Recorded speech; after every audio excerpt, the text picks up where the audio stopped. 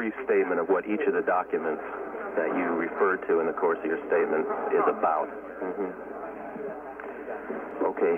The first document that I read from was dated 1/21/1971 to all agents from SAC Portland. The subject was FBI intelligence letter for the president, and the code name for the program was Inlet. And here, in the letter, they describe a series of activities to provide for the president material that would be to his interest and to provide him with meaningful intelligence for his guidance. And it's interesting to note that the type of information designed in paragraph 6 that they refer to may be obtained through investigations not wholly related to the security field.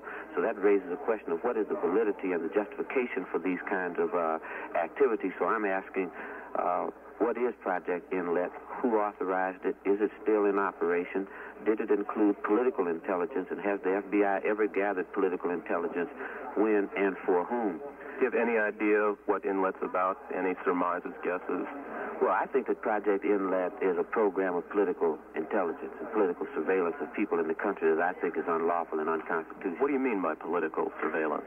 Well, that means that you're surveilling people on the basis of their political thoughts and their positions that they've stated publicly. This could be a civil rights organization, a group of minority persons protesting their plight in society, maybe a group of anti-war people who we now clearly know have been thoroughly vindicated in their challenge on the immoral, illegal, and unconstitutional aspects of the Vietnam War. These kind of things, people who are on the left of the political spectrum, who because they challenge some of the policies of this country can be considered politically dangerous, when the Constitution of the United States provides in its First and Fourth Amendments guarantees that people have a right to state their views. People have a right to congregate and to meet.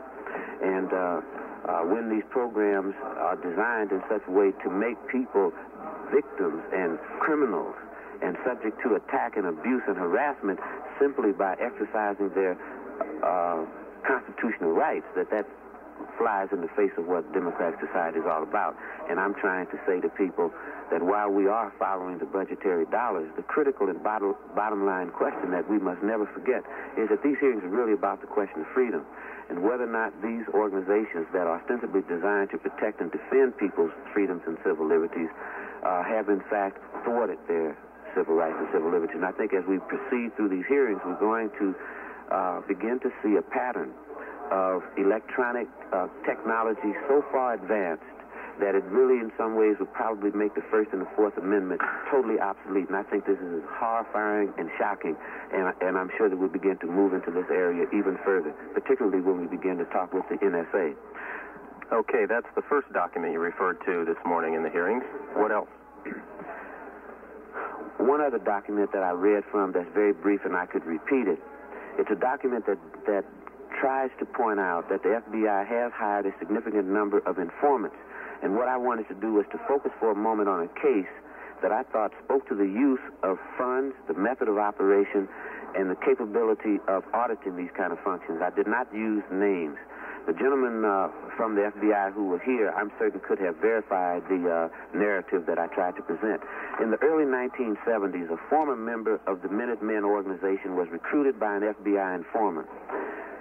As an FBI informant. He was the leader of a right-wing organization called the Secret Army Organization. The prime function of the informant was to surveil and harass activists. This is a political activist. While on the FBI payroll at $200 per month plus expenses, the informant participated in, and this can be verified, bombings and burglaries. During one of the burglaries, a gun was stolen. Some days later, that gun was fired at the house of an activist, shattering the elbow of a young woman. The informer was in a car from which the gun was fired. The informant took the gun and gave it to his FBI contact. Now, this is an employee of the FBI, an agent of the FBI. The agent took the gun and hid it under his couch for 6 months until the SAO member who did the shooting was apprehended by local police. Now, the incident finally cost the agent his job. And during the same period, this particular informant used money, at least indirectly, funded by the FBI to write up 2 interesting documents. One called Booby Traps, how to make booby traps, And number two, they developed at FBI expense a document called the use of ammonium nitrate in high explosives. So you put that document out in the community and then begin to say to people, these are the kinds of things that the new left and the political activists in the country are doing in an effort to intimidate or bring fear on the part of many American people, who would then say, well, these persons on the basis of their political views are trying to blow up America. But when you start to filter through this process, you find out that FBI funds are used, given to an informant, to develop these kinds of documents and circulate them to discredit some other elements of our society. And what I'm saying is, again, that same pattern. Are our federal agencies set up to protect and defend people's rights, or are they set up in such a way to discredit and to harm? And for whose political interest? This is supposed to be a democracy, and we should have the ability to tolerate the full range of political views without going into these kinds of absurd things. Ron, I believe you said when you were asking these questions this morning that this happened in Berkeley. No, I didn't say that this happened in Berkeley. What I want to get at is, so far as you can say, where this information is coming from. Is this coming to you as a congressman, as you are briefed for these hearings, or did this come from the FBI itself? Well, I have received material from persons who have been directly involved in these factors, people who have been on their own investigating these matters, from private citizens, from people who have made it their business over the past several years as sort of public advocate groups to study these agencies and to study abuses. And this is where I'm getting the information from. I would assume that people are giving us this information because they think we'll use it and try to use it as constructively and as effectively as we can in moving these hearings forward. When I mentioned with respect to one of my constituents, this was regarding a matter called the Security Index, where I received a communication from one of my constituents who had gotten this material, that a communication was made from the San Francisco office to Washington of the FBI, saying that we would not at this particular moment classify this person in such a manner that they would end up on the Security Index, but we will send information later. So my question is, what is the Security Index? What is the authorization for this index? How do they fund this? And is this another way to further harass and intimidate American citizens without any justification, without any real documentation? And again, I think that this is potentially a very dangerous kind of potential abuse in an open society. And so I use that letter simply to dramatize the point and to get them to respond in terms of what this program is, how it's funded, how it's authorized, etc. Do you think this index is going to be the FBI's equivalent of a Richard Nixon's enemy list or the CIA's list of domestic people involved in subversive activities? Well, no question. It comes from that. It flows very smoothly from that same kind of mentality, which I think is very frightening. And certainly Watergate and the impeachment hearings more than adequately and dramatically pointed out that when federal governmental agencies' power is unchecked, there's awesome potential for corruption, and that corruption can certainly abuse and harm and intimidate many, many American citizens. And my only point is simply this.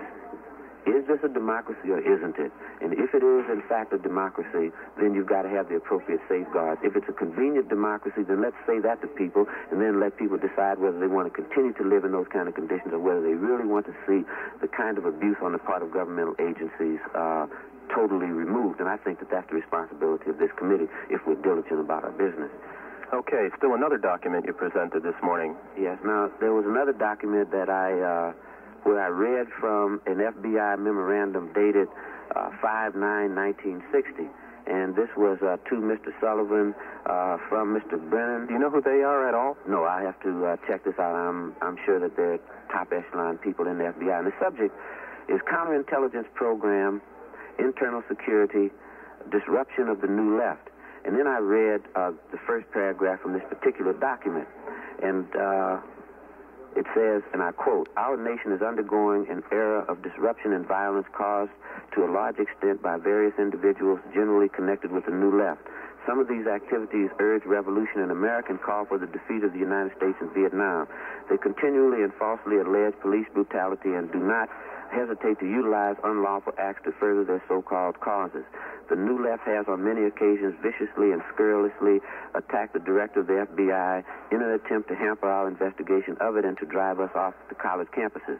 With this in mind, it is our recommendation that a new counterintelligence program be designed to neutralize the New Left and the key activists. The key activists are those individuals who are the moving forces behind the New Left and on whom we have intensified our investigations. And I just asked a simple rhetorical question. I wondered if this program was started because the director was called names, but more importantly, here again we find a lumping of people, the New Left. So that means any person, any group, any individuals, any collection of people who they define as New Left may raise some very serious and important, legitimate questions that have to be raised. You know, I've been defined as part of the New Left, and I see myself as part of the New Left thrust.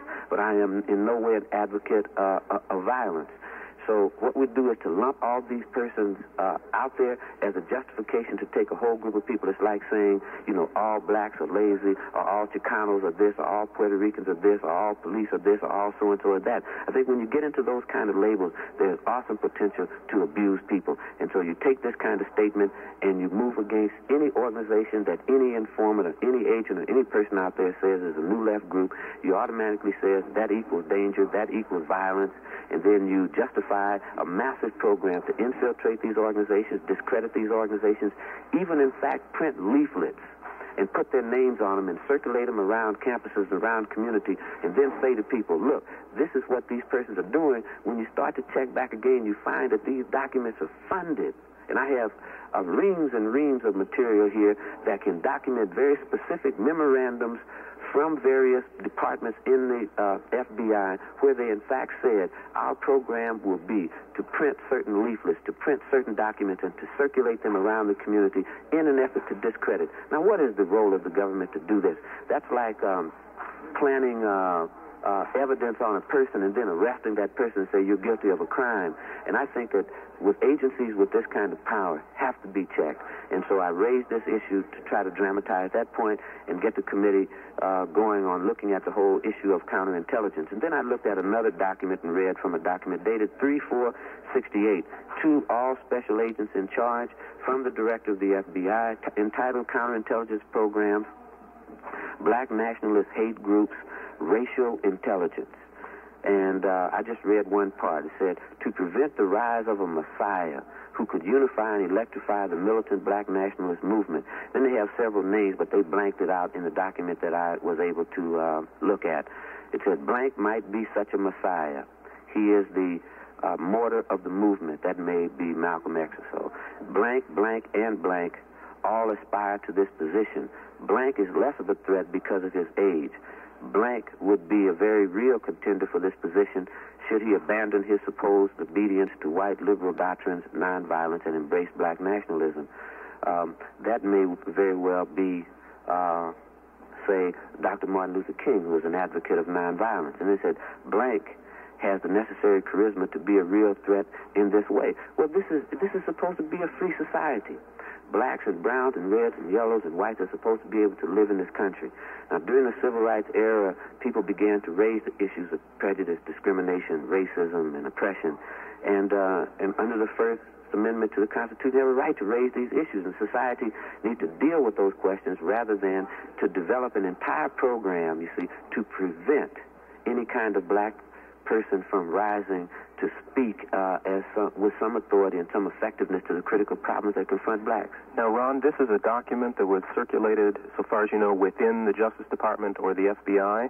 Absolutely. And the date I noticed is about a month before Dr. Martin Luther King's death? Yes. Does that suggest anything to you? Well, it certainly suggests to me that one of the major responsibilities of this committee is certainly in our recommendations, because I don't think that between now and January 30th, this committee is either going to open up the Kennedy assassination or the King assassination issue. But it seems to me that we ought to learn enough.